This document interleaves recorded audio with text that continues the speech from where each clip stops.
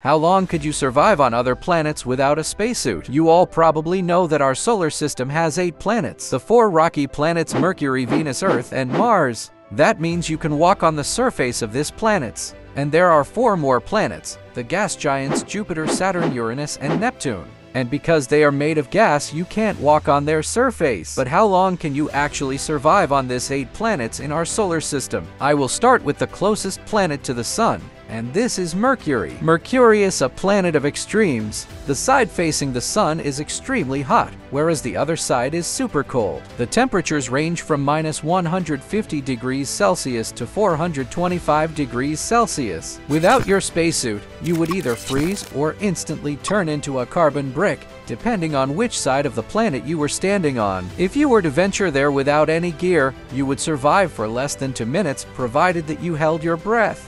Venus. Visiting Venus would be like landing inside of an oven. The temperature on its surface is approximately 400 degrees Celsius. Its surface pressure is also about 90 times greater than that of Earth. Without a spacesuit, one would get squashed in seconds if you didn't get turned into dust before that. The time period of survival is roughly a second. Earth. The conditions are perfect for humans, and we can survive for about 80 years. Mars. The surface conditions there are quite treacherous. Mars is full of deserts.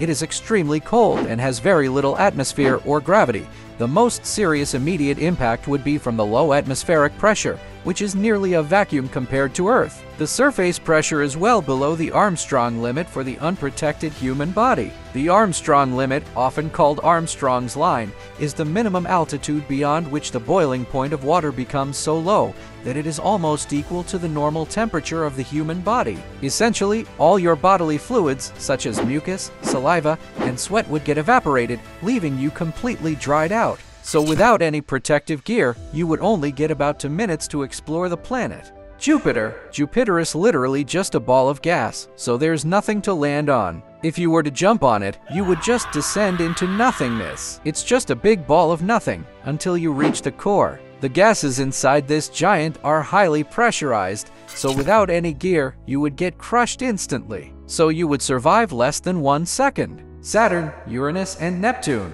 Just like Jupiter, Saturn, Uranus, and Neptune are enormous balls of gas. One would get crushed almost instantly if you attempted to stand on these planets in any condition, so you would also survive less than a second. But for the end of this video, I have a little question for you. Which planet in our solar system is your favorite?